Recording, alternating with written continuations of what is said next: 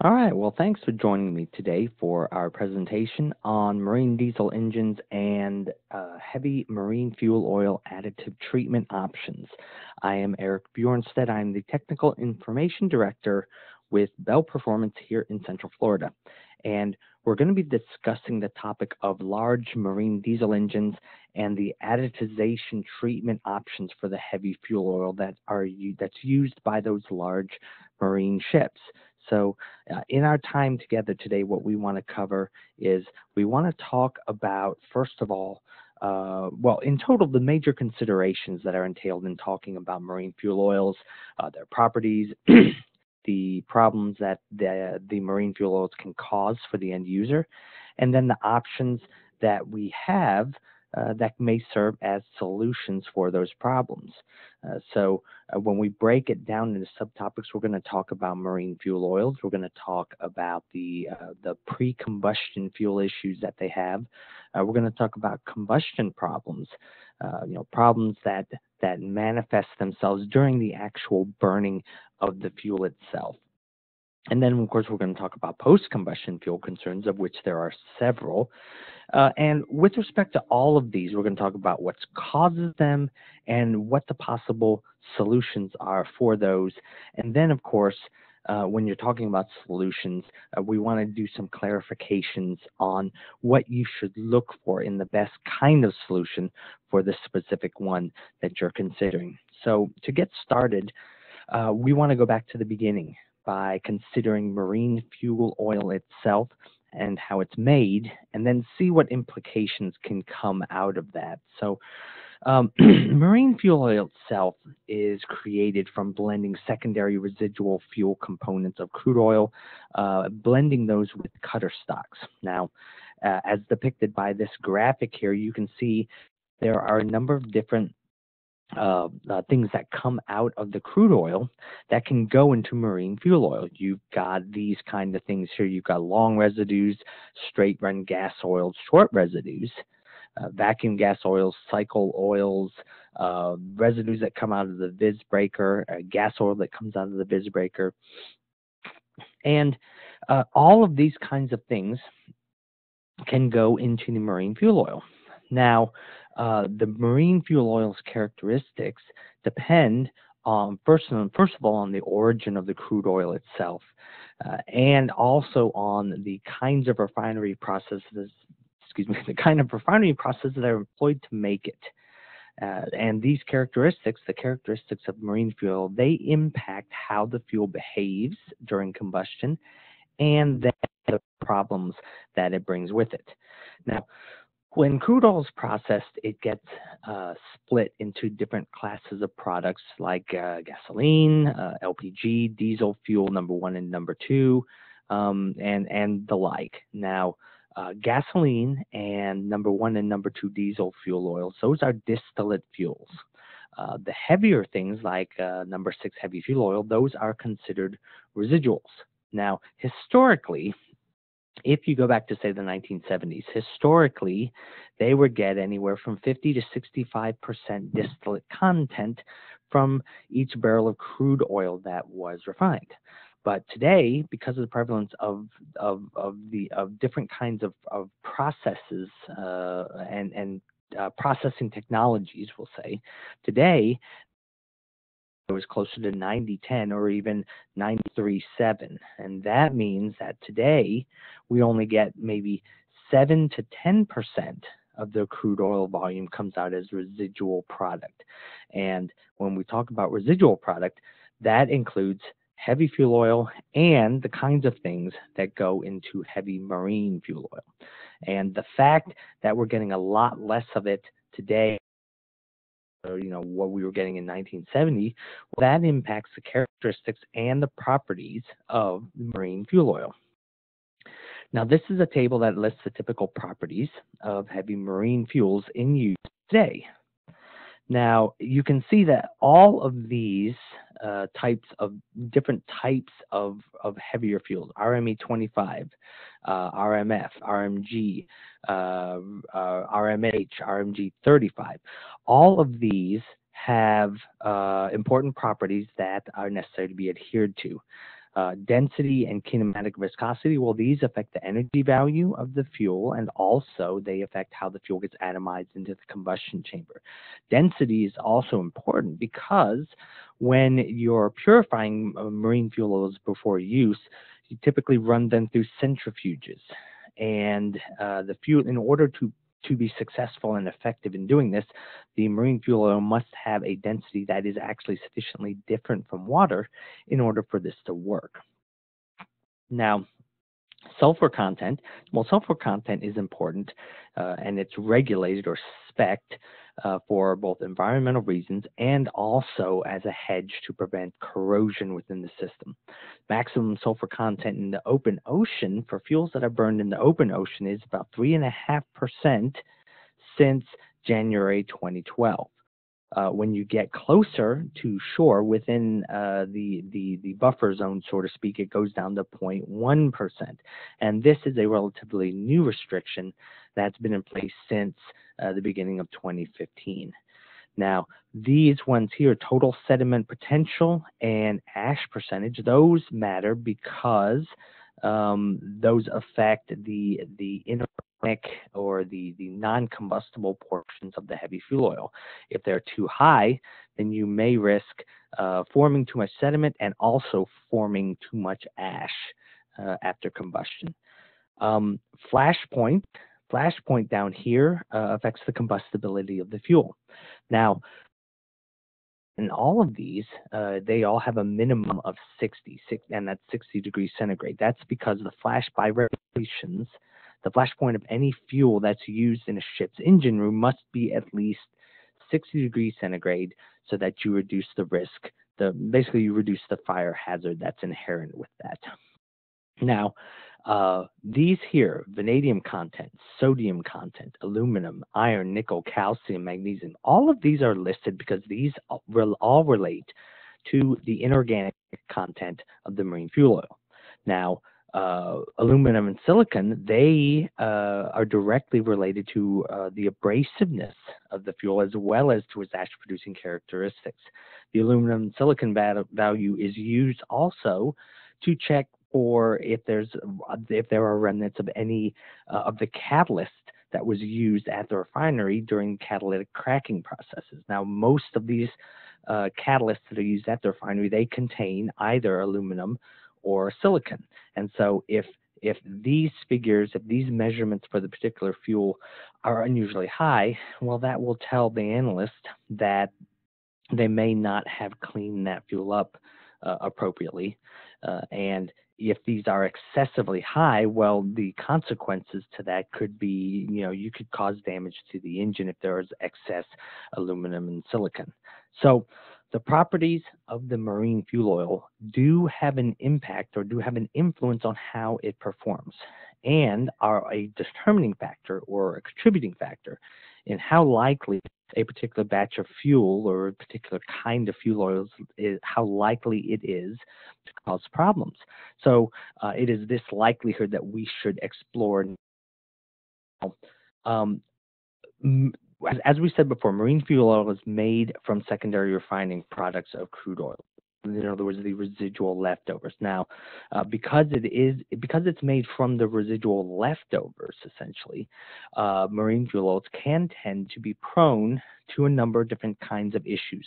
Again, remember from our summary at the beginning, we're going to be talking about pre-combustion issues, combustion issues, and post-combustion. Now, if you've been in the marine industry for any length of time, this is not the first time you've heard of this. This is probably old news to you. So the kind of problems that we want to run down, you can get things like sludge formation in the tanks because of precipitation of asphaltenes. Asphaltenes is something we'll talk about in a little bit more depth, but basically one problem that can come out of storage of the marine fuel oil is just too much dropout and too much sludge formation in the storage tanks and the day tanks, things like that. This second point here, blocking of filters and centrifuges, well, that actually relates to this one. If there's too much or there's excessive sludge formation, not only will it drop out in the tanks, but it will also block filters and it will excessively block centrifuges. You can get poor fuel atomization. You can get poor ignition and combustion of the fuel, which is definitely a problem. You can get damage to fuel pump, areas of both the engine and the combustion area, and also in the pre-combustion area. If you have any of these problems, that can lead to an increased frequency of having to change injectors and overhaul other parts of the engine, which means your maintenance budget is inflated. And then, as you continue to drill down into the problems with marine fuel oils, well, then you can start talking about things like high temperature deposit problems and erosion of exhaust valves and turbocharger fouling and fouling of other areas like exhaust gas economizers. And then, of course, general problems like excessive pollution because the fuel emissions are out of whack, and even something as elementary as an incompatibility problems because you've had to mix a couple of different kinds of fuel in the same storage tank. So all of these problems in these past 3 slides, they all stem from the characteristics of the marine fuel oil. And so as we list each one of these off, there's one question that comes to mind is how much pain does each of these kinds of problems cost? How much do each of these individual problems, if you're a ship operator, you may already have an idea, at least a general idea, of how much each one of these might cost you as a ship owner operator. How much does turbocharger fouling cost? How does that impact your maintenance budget? How does having to take special precautions and change things around in order to meet emissions regulations, how much does that cost you? So, it should be pretty evident that users of fuel oil, they have a lot of issues to contend with if they're going to use that.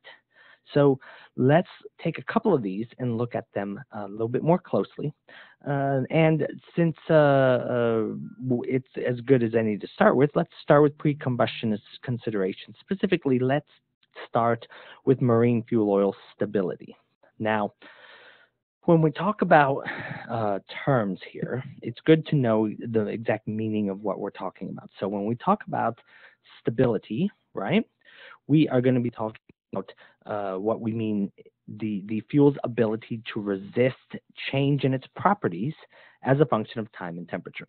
And then when we talk about compatibility issues, well, then we're talking about the ability of a couple of different fuels to remain stable when they are blended. Now, the reason why we bring these up is fuel instability and fuel incompatibility related to asphaltene. In other words, instability and incompatibility are directly correlated with the fuel's makeup. Now, what do we mean by that? Well, first thing we have to realize is that if you take a stable marine fuel oil, a particular batch of marine fuel oil or MFO, that is, it's got a pretty high stability score if you run it through an ASTM test. One thing that you will notice if you were able to take that and break it down is that stable fuels tend to have a relatively high resin to asphaltene ratio. Now, there's that word again, asphaltenes. All petroleum, starting at the crude oil level, all petroleum contains some amount of asphaltene molecular content. Now, asphaltenes are what we would call, as a chemist, we would call them hydrocarbon macromolecules. Now, all that means is they are really big hydrocarbon molecules, and they have a lot of carbons in them. And they've got hydrogens, because if you remember from chemistry class, carbon is 4 bonds, and typically, unless there is something like another carbon attached to it or an oxygen, typically they will most likely be bonded with hydrogens. So asphaltenes are these really large, very heavy and complex carbon molecule groups of carbons, so all stuck together. So they have a high carbon to hydrogen ratio, and in petroleum and in fuel, they exist or they coexist with other molecules as micelles, as these packets of asphaltenes, and they typically are stabilized by the presence of other things in the fuels, what they would call natural resins in that fuel. So a stable fuel has a high resin to asphaltene content. And in a stable fuel, all of these things, the resins and the asphaltes, they're all coexisting in, happy harmony. Now, marine fuel oils that happen to come from petroleum that's been heavily processed, well, that will tend to be or have a greater chance of being more unstable because the processing affects the resin content. Specifically, if they take that petroleum and they run it through a vis breaker unit. A vis breaker unit is basically a big heating furnace where they take the oil and they put it into this furnace and they heat it up with the purpose of trying to reduce its viscosity and then thermally crack the large molecules into smaller ones. Basically, what they're trying to do is they're trying to reduce the amount of residual content that's coming from that oil and turn it into more profitable stuff like gasoline and number 2 diesel. And in order to do that, they have to do things like use vis breaking units. So they heat it up and they break the large molecules apart. They get more gasoline, more diesel, more things that they can make more money out of. And the stuff that's left over, if they try to make marine fuel oil from the stuff that's left over, then more likely than not, that marine fuel making from that is going to be a lot less stable than marine fuel oils of the past because all that processing destroyed these resins. So it destroyed the things that helped or used to help keep the asphaltenes in homogeneous suspension within that fuel. And so this instability that's inherent now with these marine fuel oils that are a result of heavy processing crude oil, this instability typically manifests itself first and foremost as asphaltene dropout. Now, you can see here we talked about asphaltenes being these very large, complex groups of carbon molecules. Well, this is a computer-generated model of what an asphaltene might look like. All these greens here, those are all carbon molecules. So you should just be able to see visually that this is going to be, first of all, one that's got a lot of carbons in it. I have no idea how many carbons are actually contained in this, but you've got a lot of carbons in there. You can also see, these are hydrogens here, and you've got some of these others. These might be nitrogens probably. This one's probably a sulfur. But it's a large, complex molecule here. Now,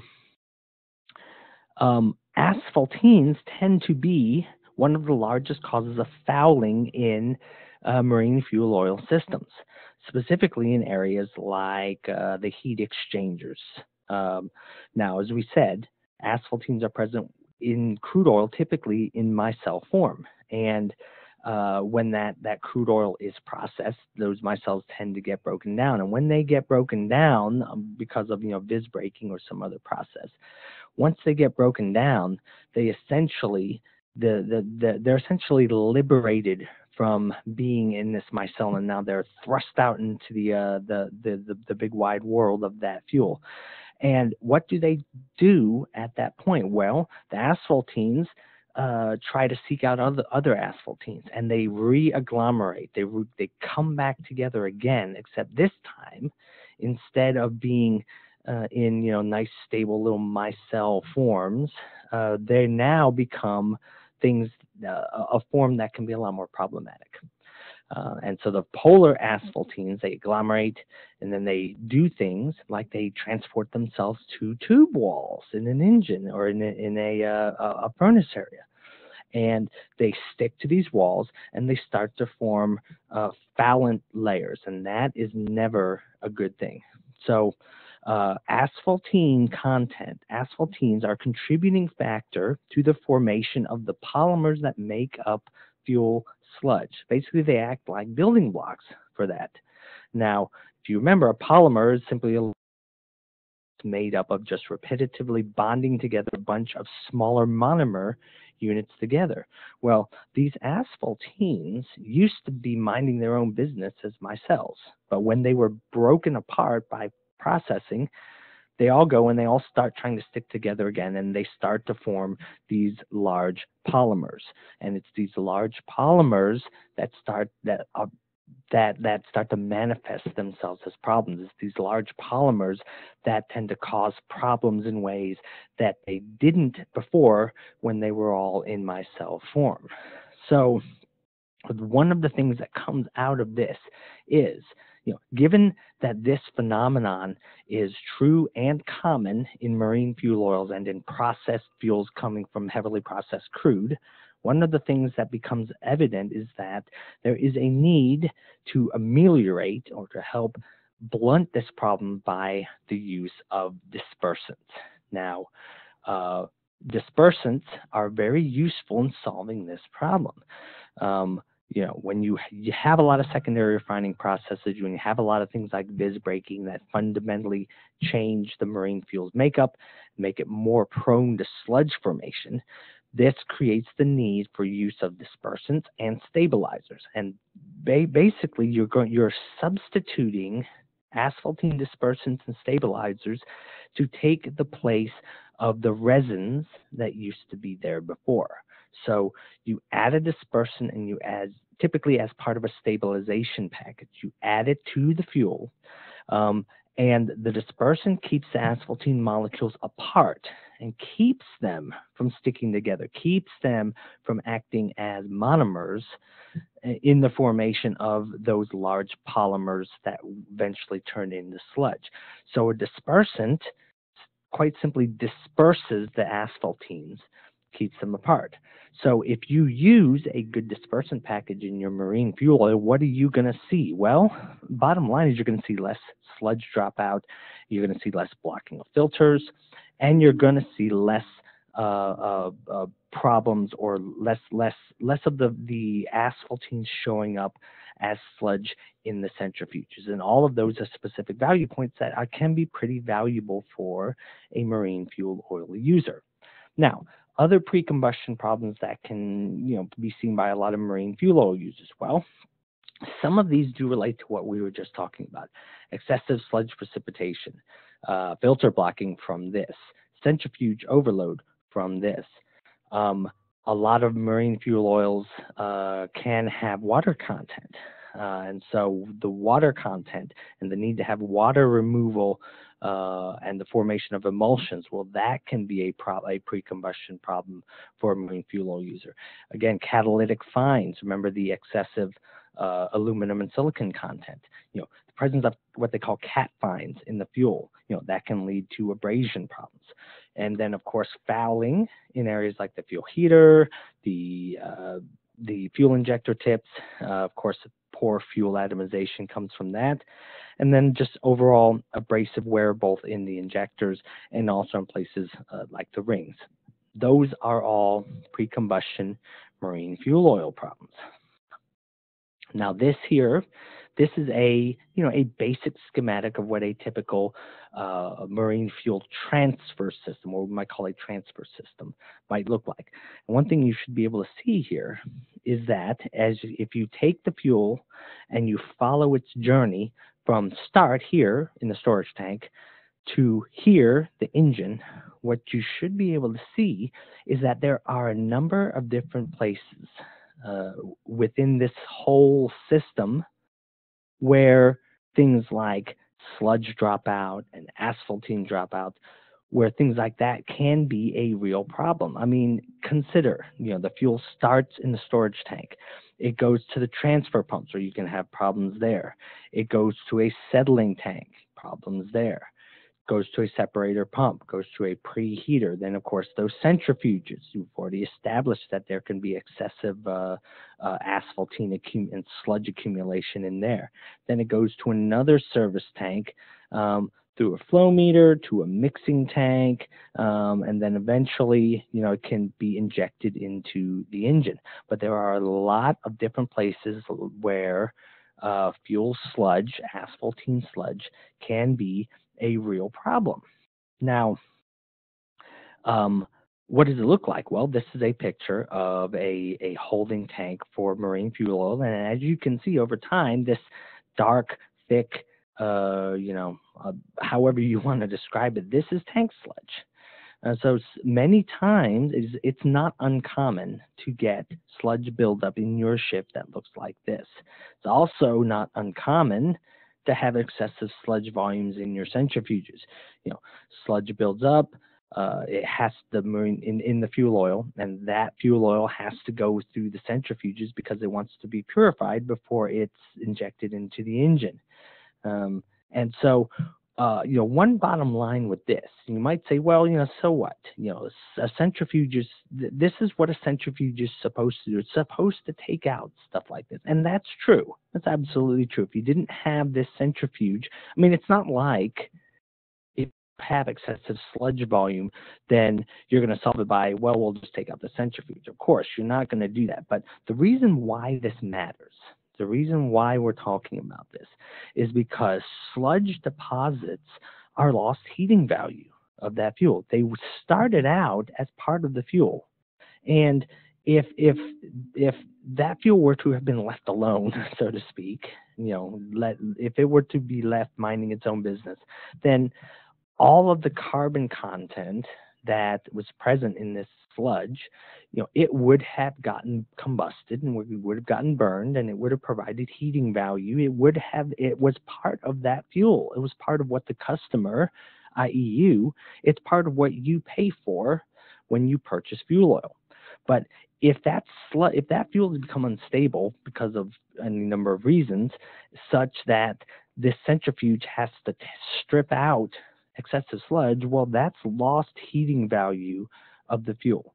So lost heating value, it's a potential economic loss for that fuel, because when you buy fuel oil, you pay for you pay for heating value. And so if you have excessive sludge volume, you're not getting that, and that's a problem. Now, what kinds of areas in your system can you have fuel issues, marine fuel issues? Well, you can have them in the viscosity control. I mean, you can see them here. The heaters, different filters, all these different kinds of areas can have pre-combustion problems manifest themselves in. This is an example of a fuel injector tip. Now, remember that we're talking about pre-combustion problems. So we haven't even gotten to combustion problems yet. This is a good example of what we would term excessive carbonization of a fuel injector tip. Someone else might actually call this either a star deposit or even a cauliflower deposit because obviously what it looks like. If an injector tip gets to looking this way, well, you can probably guess the problems that this is going to cause. It's not going to be, that fuel injector is not going to be able to properly atomize that fuel in the way that it was designed. And if fuel doesn't get atomized properly into a combustion chamber, it's not going to burn anywhere near as well as it's supposed to, and you're not going to get as much efficiency out of that fuel as you were banking when you bought it. This is another fuel injector. This is from 1999 on a Sealand Express, and as you can see the cauliflower deposit here. This ship was probably running a poor quality marine fuel oil, probably had excessively high asphaltene levels, and the reason why it looks like this is because there are very high, there's high pressure involved, and there's high heat involved, and these asphaltenes and the sludge that got caught in this tip eventually, over time, cooked and cooked and cooked and formed this kind of problem. And eventually, that injector would have to be pulled and would have to either be cleaned or, even worst case scenario, have to be replaced. Another injector from the same kind of ship. In fact, this is the same ship. It's a different injector. Again, you can see deposit buildup in the injector tip here, though it doesn't look anywhere near as bad as the previous one did. So, as an end user, right, you don't want these kind of problems to be there. You want to get rid of these issues and prevent these issues, because if they happen to manifest themselves, you're going to have real problems. So therefore, you start to ask yourself, questions about what's the solution and what are the best kinds of solutions. How do you solve these problems? Well, what we like to do is we like to give you some conceptual answers here. We want to give you some characteristics that you should look for when you're trying to select a best practice solution for this kind of thing. And we came up with 5 things. Any best practice solution that you might be considering to solve pre-combustion problems like the ones we were just talking about, to solve them in your particular system. First and foremost, they should be able to stabilize and disperse asphaltene content from the fuel oil. If they do that, then this will follow, and this will follow. You will improve the efficiency of the centrifuging, you will improve efficiency of your filtration, you'll reduce fuel slop waste, and therefore you will save fuel. You will improve the efficiency of centrifuging if it's also able to reduce cat fines as well, because these catalytic fines, those aluminum and silicon, are not going to get caught up in the centrifuge. And a good best practice solution should enhance the atomization of the fuel oil and this improve combustion. So if you're considering a solution like this, you want it to be able to do as many of those things as possible. So that's pre-combustion problems. Okay, now that we know about pre-combustion, we want to move along and start considering problems that might manifest themselves in the combustion zone itself. Now, in order to understand problems in the combustion zone, we have to understand combustion itself. And it can be as complicated as we want it to be. And well, for the purposes of what we're doing here, we're going to say not that complicated. So we're going to do, very simple high-level overview here. Now, at its core, combustion is simply a chain reaction of a bunch of different chemical reactions that are happening very, very, very quickly, split milliseconds here we're talking about. And at its core, combustion involves fuel plus oxygen plus some kind of heat that's inputting to help drive the reaction. A bunch of bonds get broken, and in the end, what you get is you get more heat than what you put in. You get water vapor, and you get carbon dioxide. This is combustion at its down and dirtiest here. Fuel plus oxygen yields water vapor, carbon dioxide, and heat. Now, when you're saying, when you're talking about good combustion, or when you're talking about optimal combustion, when you're talking about success, i.e., what's your goal in burning fuel oil, you want to have as optimal combustion as possible. So the question that stems from that, of course, is how do you achieve this success? You can't just snap your fingers and make a perfectly combusting system. No, there are things that go into an optimal combustion situation, and those things are in the acronym MATT. First thing is that in order to have optimal combustion, you need to have a proper optimal mixture of air and fuel. And when we say a proper optimal mixture, one thing that implies necessarily is that you have the right balance of air and the right balance. You have enough air and therefore enough oxygen. You have enough oxygen present to be able to fully combust whatever fuel however much fuel you're trying to burn. A stands for atomization. In order to have the optimal combustion, you need to have optimal atomization of any liquid fuel. The reason why that matters is because optimal atomization means you're spraying very, very small droplets in there. Essentially, the more complete combustion as possible. Unfortunately, when you start getting those cauliflower injector deposits, that hampers the injector's ability to atomize that fuel in the best way. And so in fine, very, very small micro droplets that the system is designed to be able to burn, you're going to get large droplets, which they're going to burn, but they're not going to burn with the same efficiency as properly atomized fuel will. You need to have a proper temperature. It means there has to be enough heat. There has to be enough ignition heat manifested as the proper temperature of air, that has to be of a sufficient level in order to help drive these reactions. And then, of course, the other T is time. You have to have the proper amount of time provided to complete the combustion process before the combustion gases come in contact with the heating surface. Now, when you start considering this final T, you start getting into some complicated mechanics of combustion. So we don't really need to go into that in as much detail as we might in other arenas, except just to say that if you don't have enough time, then once those combustion gases come in contact with the heating surface, they're going to stop combusting.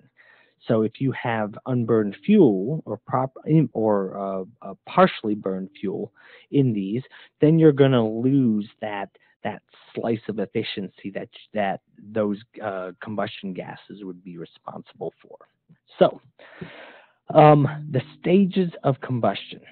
Let's go through those quickly, because in order to understand how to improve combustion, you have to understand how combustion works first and foremost. Now, we've just gone through the things that are necessary in order to have perfect combustion. Well, this is what happens during the actual combustion process itself. There are three basic stages of combustion for, we'll say, a fuel oil droplet. This could be a particle of coal. This could be a piece of any kind of organic combustible material. But for our purposes, since we're talking about marine fuel oil, we're going to say that this is a droplet of fuel oil. So this droplet has been injected or has been thrust into the combustion zone, so to speak.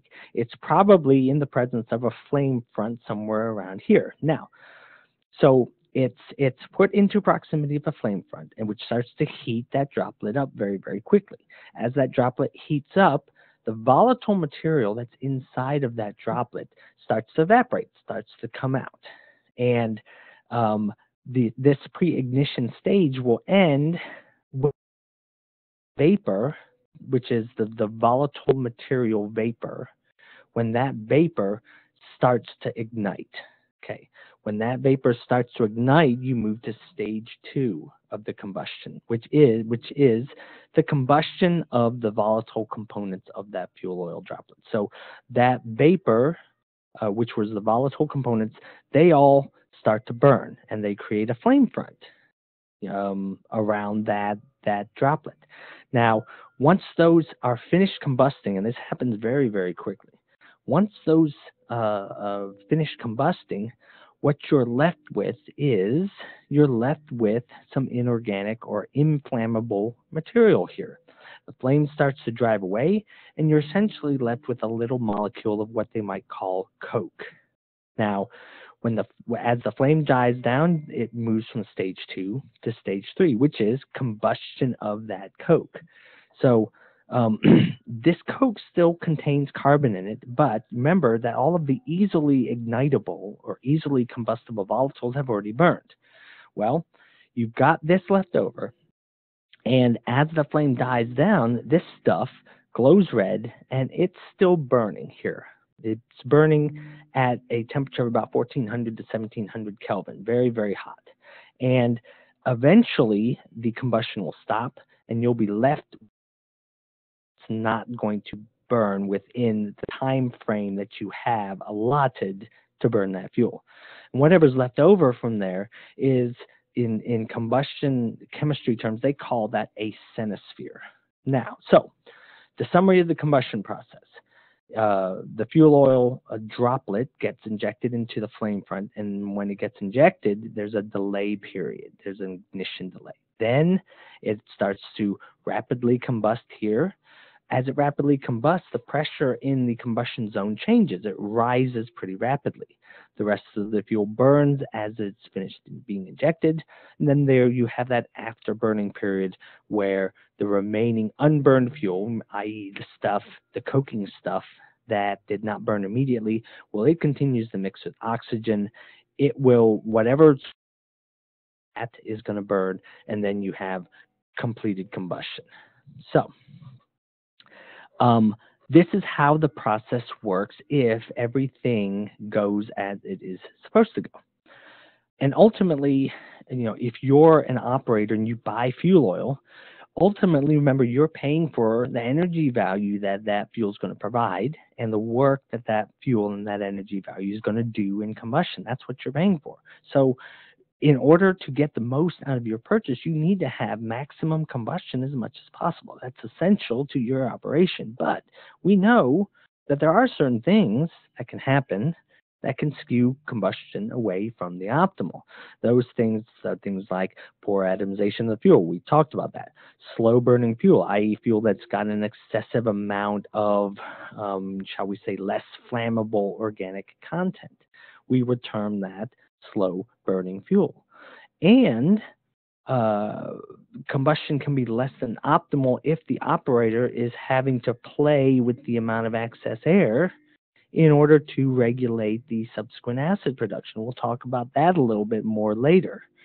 If you don't have optimal combustion, then what kinds of problems can you see? You can see piston fouling and excessive carbon depositing on the piston, premature ring failure, cylinder liner wear, and fouling of certain parts like scavenge port and deposits under the piston. You can get all of that kind of stuff. Now, what do these problems look like? Now, this is where we introduce this concept of acid droplet. Excuse me. This is a picture. This is a combustion problem because this was formed during combustion. Now, a problem that may form during combustion is acid formation here. This is the top of a piston. And you can see that there's pitting, there's obvious acid corrosion problems on top of what is a very large piston in a diesel marine engine. So that's one kind of combustion problem that marine fuel oil users have to contend with. This isn't necessarily the same piston, but it's from the same kind of ship, and you can see this is a fouled piston. You can see up along here, definite, very noticeable and prominent corrosion damage. Notice how the metal surface here and these metal surfaces around here, notice how those metallic surfaces have been compromised because of damage that has been done over time.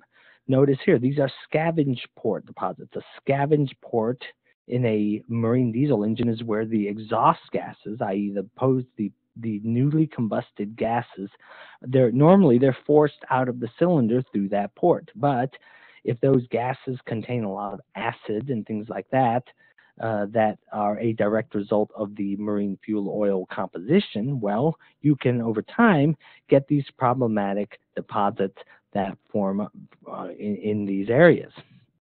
So what are the options for addressing these kind of combustion problems? Remember, we talked about the characteristics of a best practice solution for a pre-combustion problem. What are the characteristics of best practice solutions for combustion problems themselves? What should they be able to do? A best practice solution should be able to do these three things. It should be able to promote an earlier completion of combustion in that cycle. Which ultimately means you get more out of that fuel, you get less unburned carbon produced. It should contain some kind of combustion catalyst that enhances oxygen transport and results in less unburned carbon. And it should have something in it that cleans the fuel injectors and the pistons and the valves and keeps them free from carbon deposits. Now, when you talk about all these, this is a surfactant package that does this. But what does these here, and which also contributes to this, are these metallic combustion catalysts. A good best practice solution will impact all of these, which typically means it has to contain these. It has to contain organometallic combustion catalysts. Those really are the best practice within the industry. You can read about things where somebody says, well, we have this kind of, ester, gobbledygook, whatever you want to call it. But when it gets down to it, organometallic combustion catalysts are the best practice. They have been shown to be very effective at doing all of this, and the technology for them was developed out of research from the 1950s. So they have been well known in the industry for a long time. So if you have unburned carbon, the amount you have correlates to a suboptimal. Remember, optimal combustion means fuel plus oxygen plus heat means more heat plus carbon dioxide plus water. It does not mean soot. So the more soot you have, the more unburned carbon deposits you have. That means that that portion of the fuel did not burn fully, and that means you did not get the most you could out of that portion of the fuel. So if you use a list to help solve this, well, you can make some really significant inroads in this. Now, these organometallics, we call them, they came out of research in the 50s, and I do not remember if it was Dow or if it was DuPont, but it was one of those companies that really started looking at the effect that the presence of certain metallic catalysts had on the amount of we'll say had on optimal combustion. And what they found was that there were certain metals that if you used them, that you could get some significant improvements in there. But what they also found was that if you combined a couple of different ones, you could get a synergistic effect where that benefit would actually be multiplied a number of times over. Well, without getting too much into the grungy details of combustion chemistry, basically what happens is that if you have these catalysts present in and around the fuel, well, you're going to get a production of greater numbers of these OH radicals, so to speak. A radical is simply a chemistry term for, we'll call it an unfinished molecule. Basically, if you were to, let's say, if you were to take a water molecule, H2O, and if you were to split it apart, you get an H and you get an OH. You get a hydrogen and you get an OH radical. Now, nature being the way it is, that OH radical would say, hey, I feel incomplete, and it would immediately go around and look for something to react with in order to complete itself. Now, in the context of what we're talking about, if you have more of these, well, you're going to get improved combustion because they essentially, well, I'm thinking of the best way to put it, but basically, having more of these makes this entire thing more reactive. We'll just put it that way. Another way that combustion catalysts work, though, is that they lower the activation energies for the combustion reactions. Remember, combustion is just a chain reaction of, excuse me, I was hoping I wouldn't sneeze during this, but, best laid plans. Anyway, combustion is a series of very fast-happening chemical reactions, the breaking of carbon-to-carbon bonds that yield a bunch of heat. But every chemical reaction, whether it's a combustion reaction or whether it's an acid-base reaction or a reduction reaction, whatever you want to put, they all need some kind of, some need more than others, but they all need some kind of energy input in order to make them go. So one thing that organometallic combustion catalysts do is that they lower the amount of energy necessary for a given number of reactions to happen. And what that means for you, the end user, is that you get a greater number of combustion reactions happening faster and earlier in the process. And so what that means for you is that you get more heat generated from your fuel earlier in the process, and that is always a good thing. That always means better combustion for your fuel. So we say all of this in order to bring this around to the fact that as Bell Performance, we manufacture the ATX line of fuel treatments for heavy fuel oil that have the right combination of combustion catalysts present in them in order to improve or provide the improved combustion that you need. Now, when we say ATX MFA, what we mean is that they are ATX multifunctional additives. That means that they contain combustion catalysts, they contain things to address the pre-combustion problems, they contain surfactants to clean the injectors and all those areas of the fuel delivery system. They do a number of things in one formulation. Now, when you treat heavy fuel oil, combustion catalyst present in ATX, you can see a marked difference in the results that you get. This is remember the cenosphere, this is a picture of the unburned carbon in fuel oil that was not treated with a combustion catalyst. This is what it looks like under an electron microscope. This is a big, gigantic mass of carbon molecules. You can see some holes in them, but by and large, this is what it looks like. When you use a combustion catalyst, what you see is that a lot of the stuff inside has been hollowed out. All that carbon that was in here, you can see it here, all this carbon that was inside actually burned and provided heat. So this fuel oil here that was treated with organometallic combustion catalysts used in ATX, whoever was burning this fuel got more heat and better combustion out of that fuel oil. So there's a big difference. Up in here, less carbon, better combustion here. Big difference. You can measure the reduction and you can measure the benefits by looking at the percentage of unburned carbon in the same kind of fuel oil that is first burned with nothing in it, basically, and then with different kinds of organometallic combustion catalysts. The untreated fuel had about 1.35% unburned carbon. When it's burned under the same conditions, but a iron combustion catalyst is used, you get a 60% reduction in unburned carbon, which means all of this carbon here, from here all the way down to here, that has been burned and has produced heat and is providing work, basically. If you use a calcium combustion catalyst, about the same difference, 62%, significant reduction. If you take iron and you add a dispersant to it, what they found is you get a little bit better. You get 66% reduction.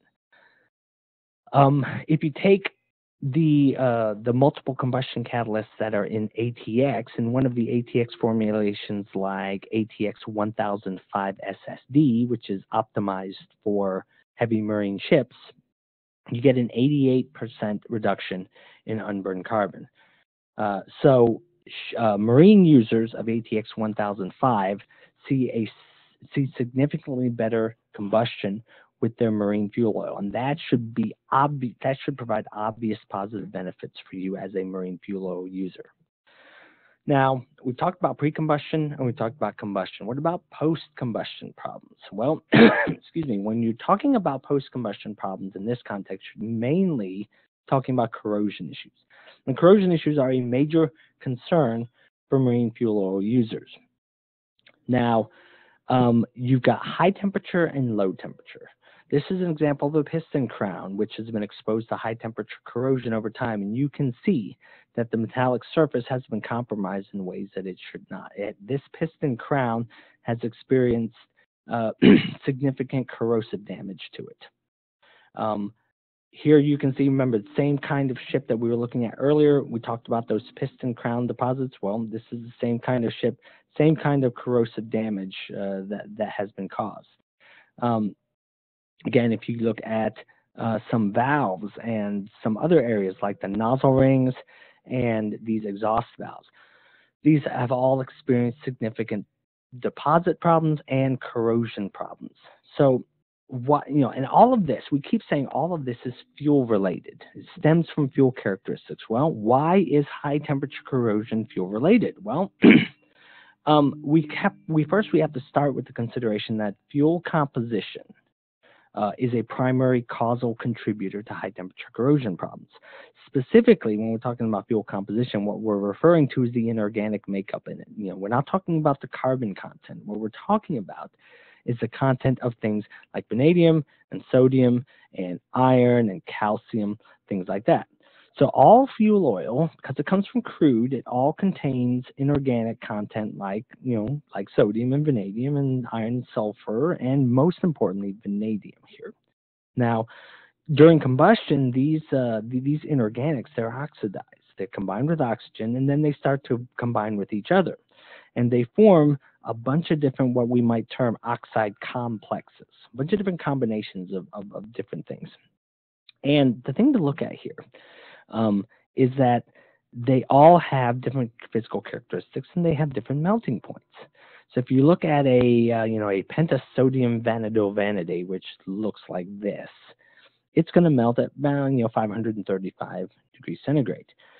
If you compare that to a simple ferric vanadate or a sodium sulfate, their melting points are 300, 350 degrees centigrade higher.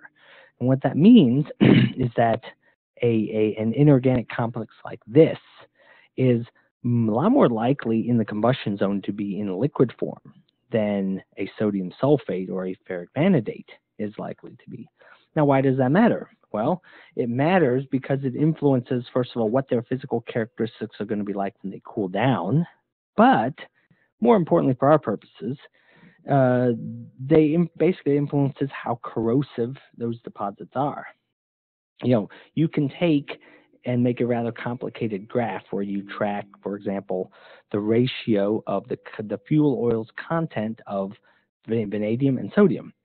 And if you look at the kinds of things that are formed when the fuel oil containing this ratio here, when the fuel oil is burned, it's going to form these kinds of things.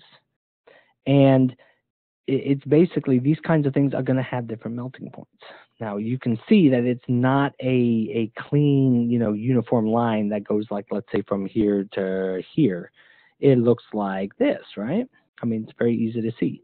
And without overanalyzing this, what you want to take away from this is that if the fuel oil has a vanadium-sodium ratio that is within certain areas, like between 1 and 10, let's say, you've got a lot greater likelihood of having corrosive damage from things like slagging corrosion and corrosion of places like superheaters. So the fuel oil's inorganic content very much influences how corrosive the products of combustion of that fuel oil are likely to be. So these corrosive deposits, how are they formed? Well, we say that V2O5 and sodium, Na2OA, sodium oxides, those are formed during combustion.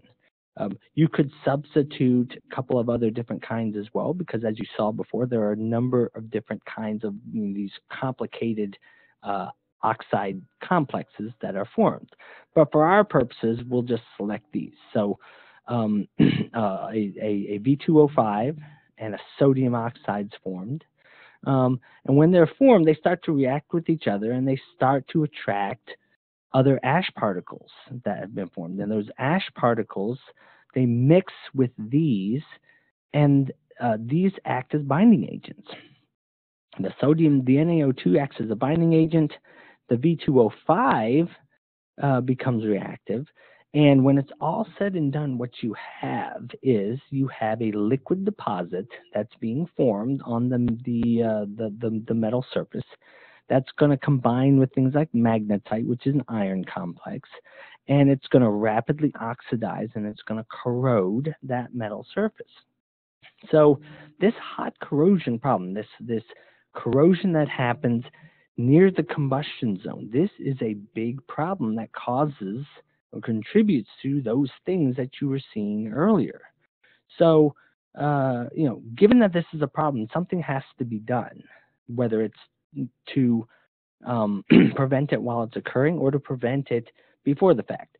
So what are the best practices to keep this from happening? Well, the best practice is you use magnesium. Magnesium has been the traditional solution in the industry for decades. And the reason why it has been the traditional solution is because it's highly effective at combating corrosion problems. I mean, magnesium is good stuff when it comes to solving this kind of issue. First thing it'll do is it'll mix with all of those things that are combining, and it'll actually change their physical characteristics. It'll basically insert itself, and when it does that, it modifies the ash. That's why they call it an ash modifier. And it increases their melting points, which means they're a lot less likely to be liquid in the combustion zone, in the hot zone. A lot less likely to be liquid, which means that they're going to be, the physical characteristics when they cool down is they're not going to be hard and glassy. They're going to be powdery. They're more likely to be able to be removed during the course of regular engine operation. And if these deposits are removed, then that means they're not there to catalyze things and cause problems. Magnesium also acts as an acid neutralizer. We haven't even talked about sulfur content in the fuel. Sulfur content in the fuel, again, when that fuel is burned, that sulfur doesn't just disappear. It's got to go somewhere. And typically what happens is that it combines with oxygen from the air, and it forms either sulfur dioxide or sulfur trioxide.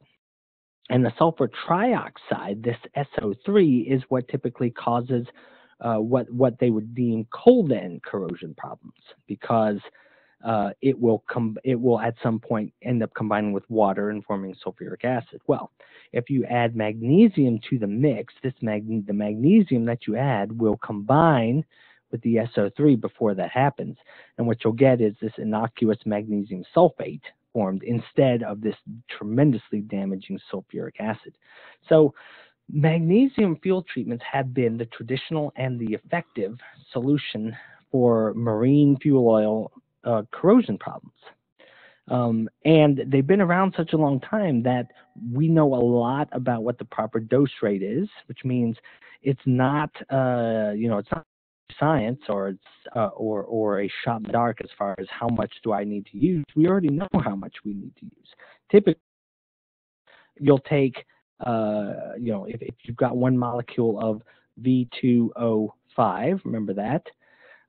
If you add 3 molecules of magnesium to it, so in other words, 3 parts magnesium for every 2 parts of vanadium content in the fuel, what you'll get is you'll take a deposit that has a melting point typically of below 700, and you add magnesium to it, you get this, which has a melting point that's, almost, well, it's not almost, it is a good 500 degrees higher. And so this is going to be a big step towards helping to remediate some of the problems caused by those harmful vanadate deposits.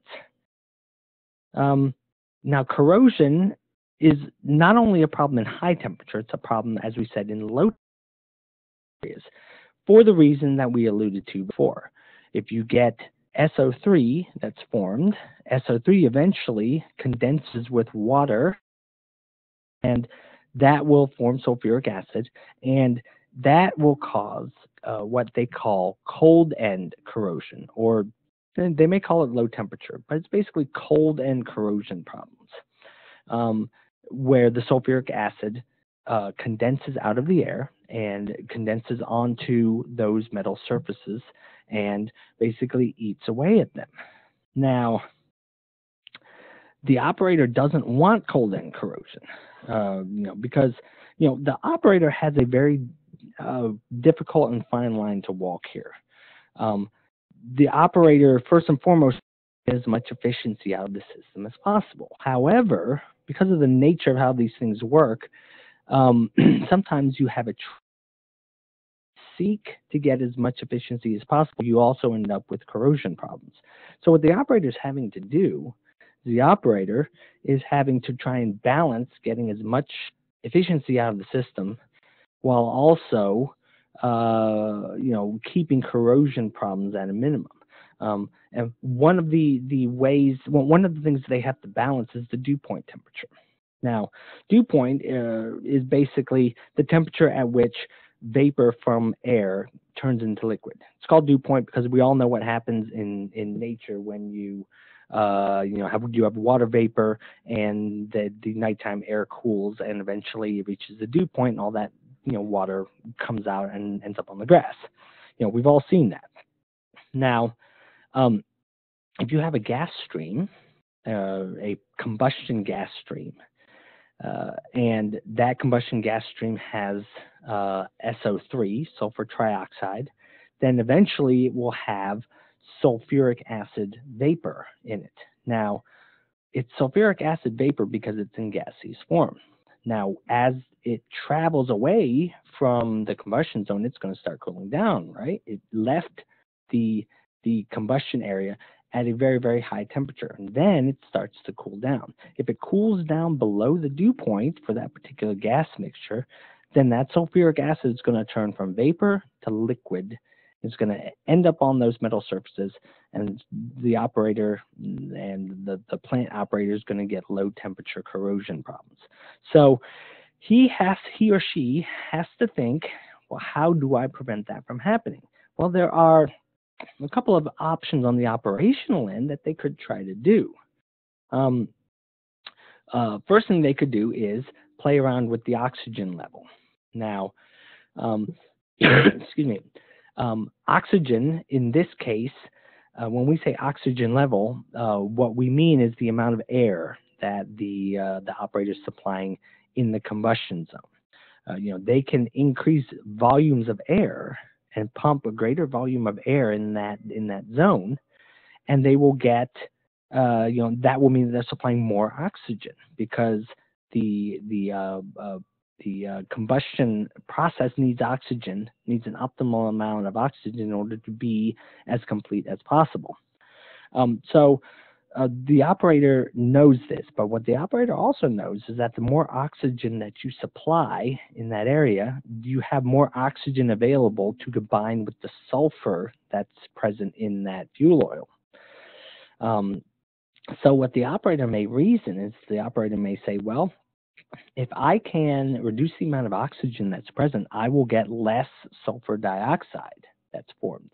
Less sulfur dioxide typically means less sulfur trioxide, which means less overall sulfuric acid formation. So the operator knows this, and so he knows that there's a trade-off. What he or she wants to do is he wants to give as much oxygen as possible that's necessary to get complete combustion, but they doesn't want to go over that, because the more you go over that means the more oxygen that's available to form this, basically to eventually form sulfuric acid. So that's one balance that he's got to do. But another balance he's got to do is he's got to try and maintain the temperature of the gas stream above the acid dew point. So if the acid dew, let's say the acid dew point is 150 degrees centigrade. Let's say that under normal circumstances, the exhaust gas stream leaves the combustion zone at 300 degrees centigrade. I mean, we're just throwing out figures here for an example. So one that leaves at 300 degrees centigrade means it's got 150 degrees of space to cool down before it hits the dew point and all that acid comes out. Let's say the operator could make it 500 degrees. Well, then you have a 350 degree space. In other words, you've got a lot less chance of hitting that dew point. And were it that simple, then life would be great. However, it's not always that simple, because in order to make that temperature higher, the only way that the operator can really do that is by having a greater air volume, essentially doing this. Remember, increasing the amount of excess oxygen. So if the operator increases the amount of excess oxygen to keep the temperature higher, the trade-off is they produce more SO2, SO3, and there's a chance that they may produce a greater amount of sulfuric acid, which would actually influence the dew point. And now you start to get a headache, because you're thinking that there's all these things that the operator has to take into account. And if they do one thing, it's, if they try to get one benefit, then they're going to have a problem in another area. And it's almost like a darned if you do, darned if you don't type of situation. And so there's no easy solution to this. You do one thing, you get an alternate problem. And the possible areas that you can have this corrosive damage, if it's hot corrosion, it's typically going to manifest on the exhaust valves, piston crowns, and the turbocharger. But for cold corrosion, excuse me, for cold corrosion, you can get it in a lot of the exhaust areas, the trunking and the economizers. But you can also get it in places like the piston crowns and the cylinder liner walls. And so if you are an operator, um, we would ask this question: how much are corrosion problems costing you? But if you're an operator and you've been in the business for any amount of time, you know what the answer to that. It's costing you a heck of a lot. It's costing you enough that if someone says that there are solutions to being able to ease that problem, you're going to listen, because you know, as a marine operator, that corrosion problems are something that are worth paying attention to. So we said hot corrosion can happen in the turbocharger. This is a turbocharger from a Sulzer. And what you can see is corrosive damage in areas of the fan here, where the exhaust air was forced was taken to help drive the turbocharger. The exhaust air contained sulfuric acid vapor, and that is what caused corrosion in this turbocharger. Here you can see, another turbocharger, same kind of problem, corrosive damage on these fins. And this is going to be an expensive problem to fix when this corrosive damage happens. Cold corrosion, you can see significant cold corrosion here in this economizer. Corrosion, these are all the fins that facilitate heat transfer. This economizer here really got eaten up by cold corrosion problems. Another economizer being damaged by exhaust gas that had a high acid content. So these are all serious problems here. We have exhaust valves. In this exhaust valve seating area here, you can see all this corrosive damage that happened because of high acid content in the exhaust gas stream. And this is an exhaust valve itself that was pulled out. Again, this exhaust valve, you can see how big it is, first of all. And so how much is it going to cost to replace something like this? Well, again, if you've been in the industry for any amount of time, you know that this is a major repair that's going to cost a significant amount of money. How much it costs to get a new one of these, and how much it's going to cost for this guy or whoever it is to replace it. But what about the lost downtime that ship is not producing revenue? And that's not even counting if a problem like this manifests during a job, essentially, and you have a problem actually fulfilling what you have a problem finishing a job. So corrosion problems are something that the industry definitely pays attention to and is definitely interested in listening to if there are solutions for that.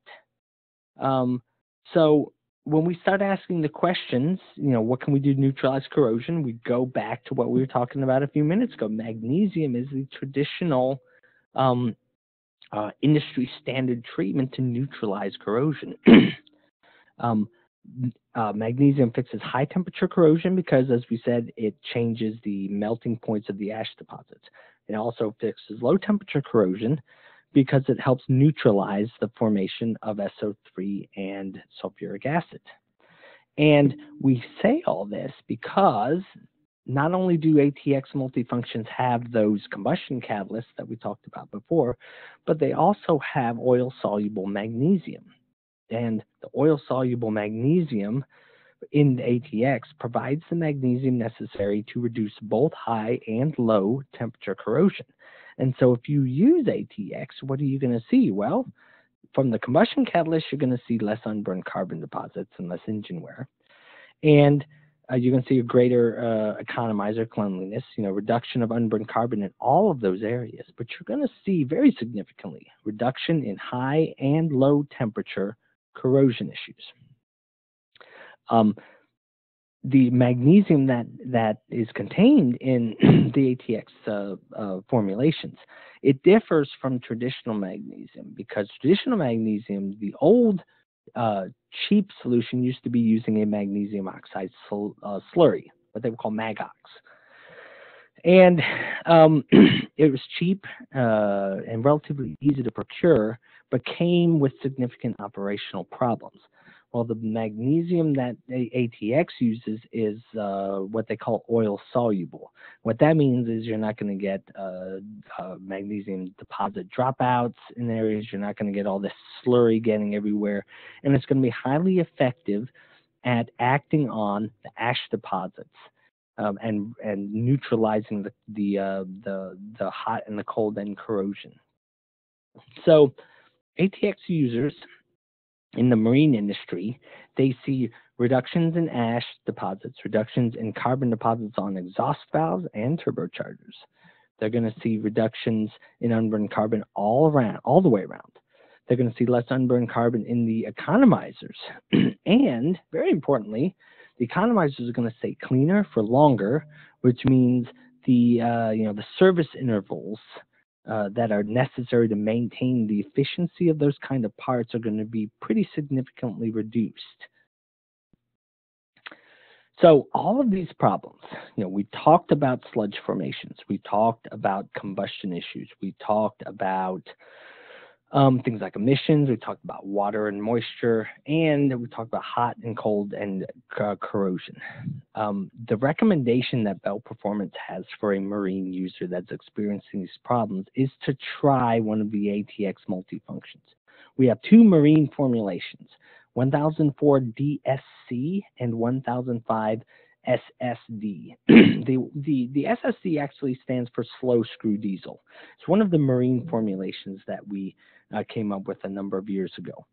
And they contain all of the multifunction ingredients that a marine fuel oil user would need to solve these problems and keep them from from manifesting themselves in the past. So this is an economizer that was in a ship that used ATX. Note how this economizer looks compared to, there's a couple of economizers that we saw previously. Remember that economizer that had, this whole area was practically eaten away from corrosive damage? Note the contrast between this one, which has been had fuel oil treated with ATX, versus that previous one that did not. There should be a big noticeable difference there. ATX helps solve piston crown deposits, piston crown corrosion problems. You can see here, this piston crown here looks pretty much like it needs to, or like it should. This is from a ship that was burning fuel oil, marine fuel oil that was treated with ATX. So how much is this shipping company saving by not having to replace this piston, by not having that to fix a piston crown corrosion problem? I'd say it's a pretty significant saving. And look at these piston rings. These piston rings, again, from a ship that burned marine fuel oil that was treated with ATX. These piston rings basically look clean as a whistle. And again, how much is it going to save them to not have to deal with this problem? I would say a pretty goodly amount. So when we recommend one of the ATX multifunctions to a marine fuel oil customer, we typically recommend that they start out with a dosage between 1 to 3,000 and 1 to 4,000. So it's formulated to be fairly economical to use. Now, if they have marine fuel oil that happens to have a higher vanadium content, we would use a higher dosage because you need to get more magnesium in there.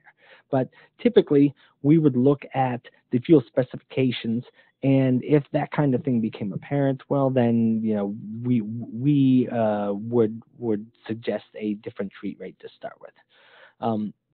ATX can be dosed into a number of areas. It can be dosed into the settling tank, or it can be added by direct injection into the fuel line. Typically, if you were using direct injection, well, then you would use an injection system that had a fuel transfer, an additive pump that would read the amount of fuel that's being used and would adjust the metering of the additive accordingly. There are a number of options to effectively use ATX multifunction treatments for marine fuel oil.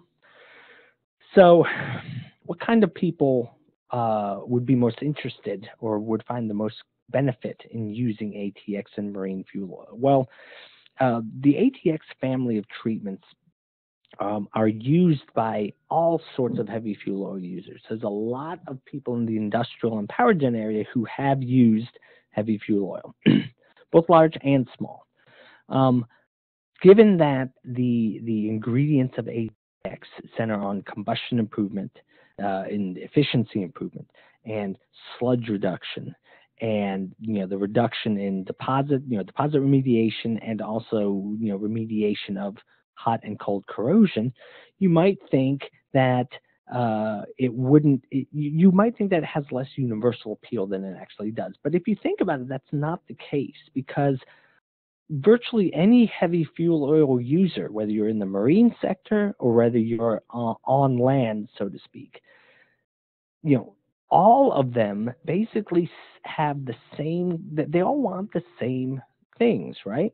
They want to save money. They want to reduce their fuel usage while maintaining or increasing their output.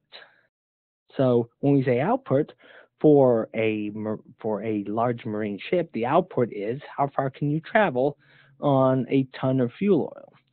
For a glass factory in Taiwan, it's how many bottles can you make on a ton of fuel oil or whatever. They all want to save money by reducing their fuel usage relative to their output. They also all have a very strong incentive to protect the capital investment of their equipment by reducing the damage that's related to the fuel.